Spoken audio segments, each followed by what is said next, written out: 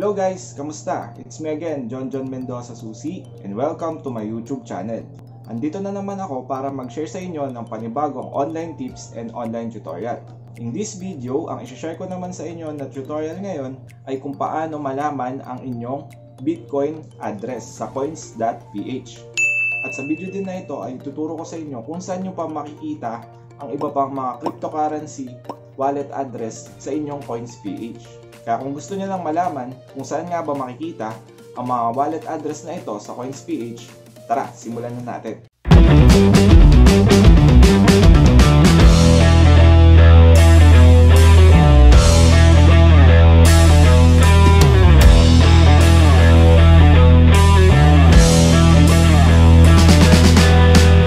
Kung bago ka pa lang sa YouTube channel na ito, ako nga pala si Jonjon Mendoza Susi, na kung saan sa YouTube channel na ito ay nagsishare ako ng mga online tips at online tutorials. Kaya kung hilig mo ang mga ganitong content ay mag-subscribe ka na.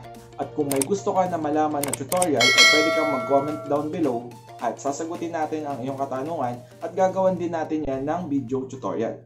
So balik tayo guys, saan nga ba makikita ang Bitcoin address natin sa Coins.ph? So una muna, kinakailangan na i-access mo ang iyong Coins.ph account sa iyong cellphone. So sundan mo lang to. Okay guys, para makita ang inyong Bitcoin address, so punta lang kayo sa inyong Coins.ph account. So pindutin lang natin to. So dito sa inyong dashboard ng Coins.ph, pupunta lang kayo dito sa Bitcoin. So sa tab na to. Then pipindutin nyo lang yung receive. Ito. Yan. So dito, important, be sure to send only Bitcoin to this address. If you send BCH, USDT, or any other digital currency, your fund will permanently lose. So yun, kailangan kung Bitcoin lang isasend nyo, Bitcoin lang sa address na to. So click nyo lang yung show my Bitcoin address. Ayan. So ito siya, yung wallet address. Pwede nyo siyang i-copy. Be sure na tama yung ilalagay nyo kapag magsisend or magpapadala kayo ng Bitcoin sa wallet address na ito. Pwede nyo rin i-scan yung QR code na nasa taas para tama talaga yung lalabas sa wallet address.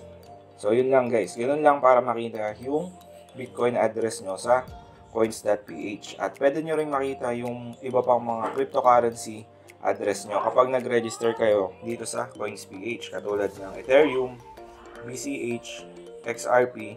Ayan. So halimbawa dito sa Ethereum, pindutin nyo lang din yung receive. Tapos may notice din. Then, click nyo lang yung show my ETH address. So, ito. Ayan naman yun. Then, sa BCH naman, Bitcoin Cash, punta lang din kayo ng receive. Then, show my BCH address. Ayan. Tapos, ganun din sa XRP. Pindutin nyo lang yung receive. So yun lang guys, ganun lang makita ang inyong mga wallet address sa cryptocurrency dito sa Coins.ph. So ganun lang kadali makita ang inyong Bitcoin wallet address sa Coins.ph. Sana nakatulong yung video tutorial na shinare natin ngayon, at kung nakatulong sa'yo ay bigyan mo naman ng like, at kung okay lang din naman ay mag-subscribe ka na din para updated ka sa mga online tips and online tutorials na isi-share ko pa. Again, thank you for watching, and always remember, never stop learning because life never stops teaching.